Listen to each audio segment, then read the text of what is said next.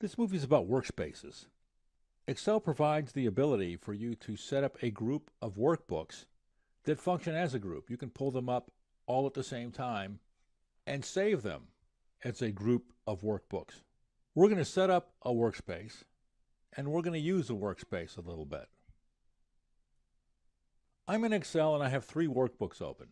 I'm going to go to the View tab and show you with the Switch Windows drop-down that I have 3 workbooks, Book 3, Book 2, Book 1.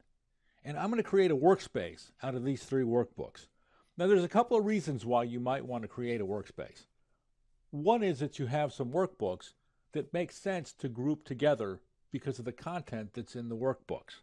You utilize these workbooks in combination or together frequent enough to where if you want to work on one of them, it would be convenient to have the rest of them open at the same time.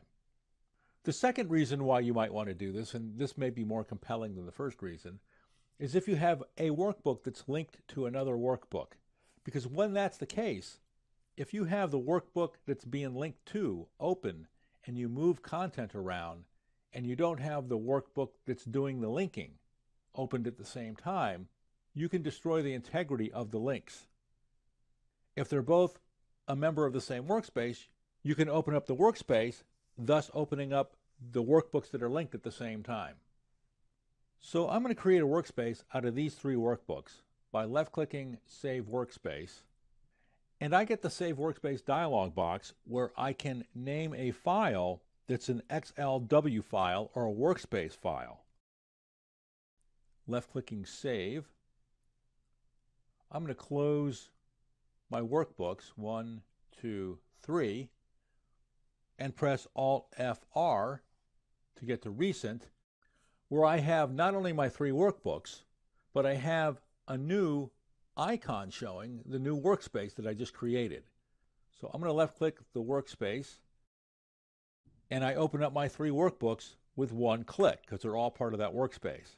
I can then use some of the tiling functionality that we saw in the last movie to arrange the workbooks and display them in several different ways. Once I've finished working on the workbooks, I can close them by left-clicking the X that closes the window, or I can left-click the large X, and as long as I have more than one workbook open, I'll close the workbooks.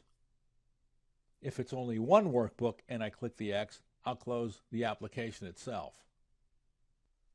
So this was about workspaces.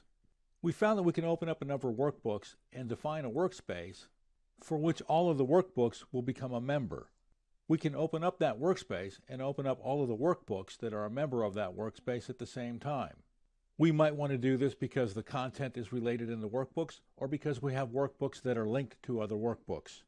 Once we open up the workspace, we can tile the workbooks, and when we're done, we can independently close the workbooks using either the close window for each of the windows or the close the application button, which will sequentially close each workbook until the last workbook. And if you click the close the application button one more time, at that point you'll close the entire application.